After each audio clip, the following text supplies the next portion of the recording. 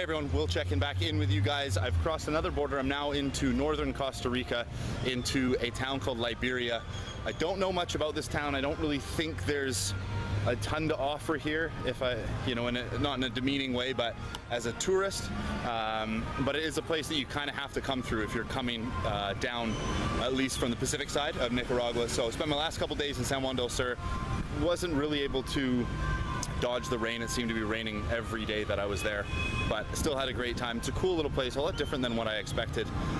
So it was kind of sad to say goodbye to Nicaragua because it's so cheap and just awesome. I absolutely loved it. It was the last place in Central America that I'd never been, and they say save the best for last, right? So back into Costa Rica. I'm going to be heading tomorrow. I didn't want to do an extra 5-hour bus trip in the evening today, so I decided to post up in Liberia for a day. I'm going to San Jose, the capital, tomorrow. That's about a 5-hour bus trip, and then I'm going to be going to the coast to a place I've already been before, but I think it was about 8 years now. Where does the time go?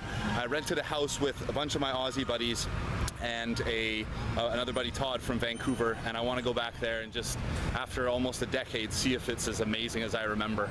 I'm sure it will be, but it's just one of those kind of melancholy, cool things, going back and reminiscing like that, even though I'll be completely by myself. So I want to do that, even if it takes me out of the way a couple days, and then I'm heading across into Panama because I have my ticket to Colombia.